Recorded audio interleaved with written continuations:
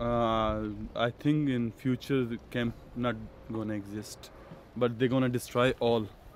They will come here again and again and again.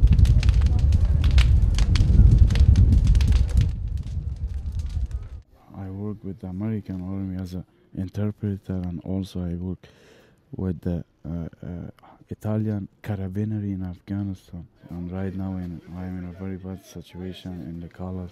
I think people need to actually sit down and think about it as if, what if it was your wife, your sister, your daughter, your son? I think if people actually succeeded in doing that, then more people might be inclined to help.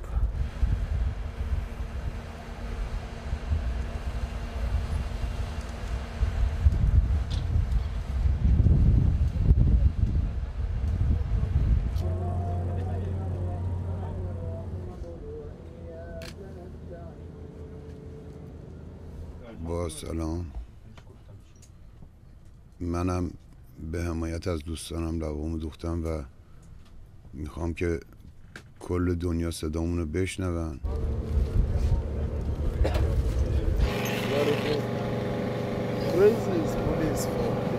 We know, and I cannot go to my home. I want to go to do some food cooking. I cannot go to my home. The police say no, move. It's move my home, everything, my clothes, everything. It's an ongoing refugee crisis, and a lot of people can't come or they don't think they will be able to help, but sometimes you just need to show up someplace and have a presence to show people you're in solidarity with them. The long-term volunteers have been particularly stretched, and it's been a really crucial time for us to reach out and be able to say to you, we need your help, and you really responded. We were concerned at first. We had almost no stock in.